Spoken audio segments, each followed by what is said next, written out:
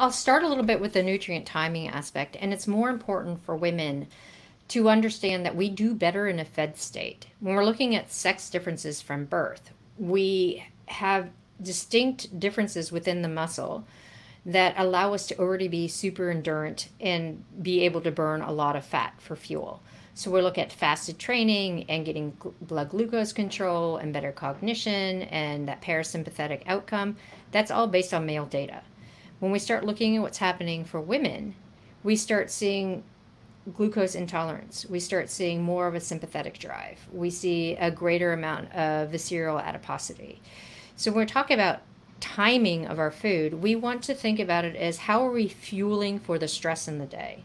So if we get up and we're like, I have to do this training session, even if it's only 20 minutes, and you're like, I only have 20 minutes, it's not on the back of a black cup of coffee. It might be coffee with some protein in it or half a banana in your coffee so that you are signaling to the hypothalamus, yes, there's some nutrition coming in.